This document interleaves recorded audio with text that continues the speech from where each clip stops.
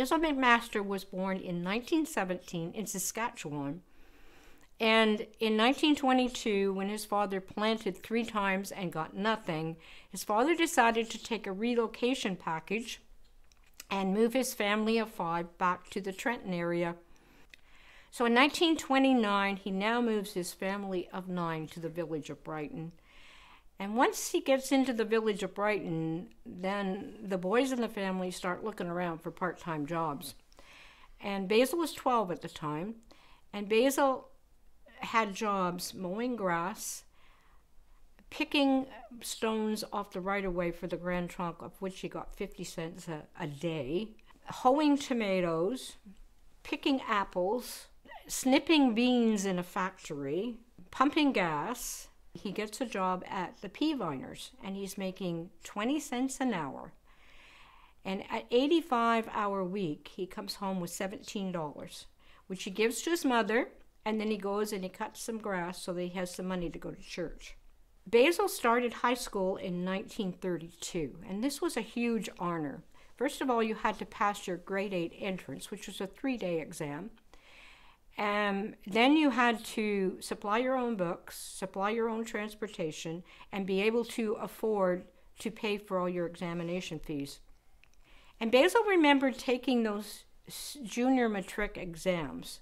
In order to get your grade 12, you had to pass these exams. You paid $1.50 per subject, and if you passed, you got your grade 12 diploma. Basil went on to Peterborough the next year to Teachers College, but he told me that in 1937, only 3 of the 40 people passed the senior matric and got a grade 13. So Basil graduated from Peterborough Teachers College June 6, 1937. He had 2 loans, which totaled $160 for his education to pay back, but he wasn't upset because he had acquired a job come September in the counties, one-room school, for $650 a year. But unfortunately, that night, news came that Ernest, Basil's father, died in a car accident in Napanee, leaving his mother with 5 children still in school.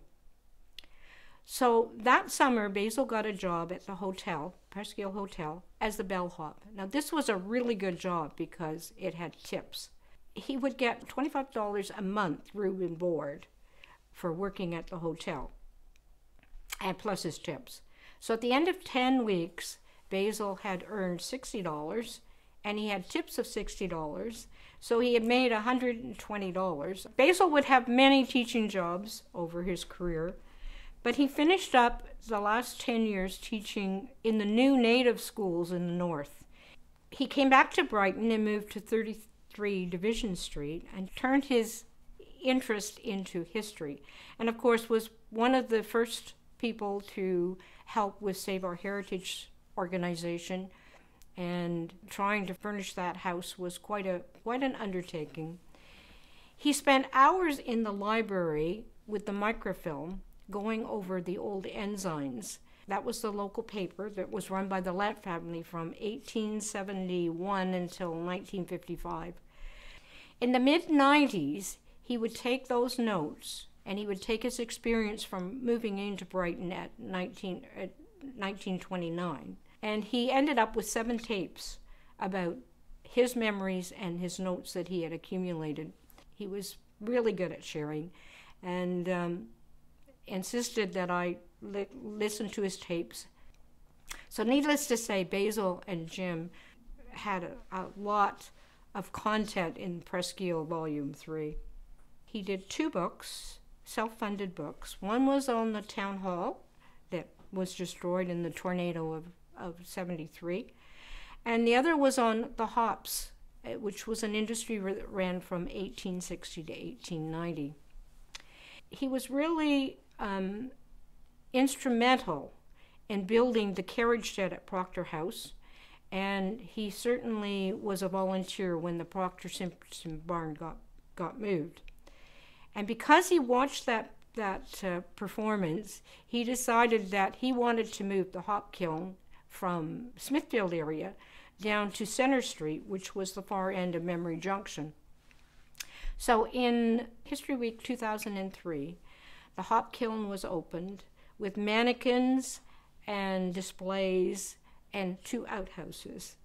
I've lived in Brighton all my life. I've watched it go from a village to a town in 1980 to the municipality that it is today.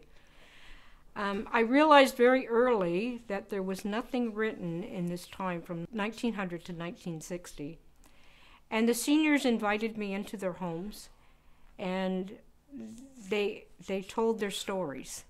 And they would be so thrilled at what's going on today with the Brighton Digital Archives, that they are not only recording it, but that it's available for so many people to see. I think this statement about living on a family farm applies also to living in the village of Brighton from 1900 to 1960. If you wanted to eat and you weren't sick, you were supposed to contribute to your family and your community. And hard work and respect for others was what was expected. And that's the Brighton they remembered.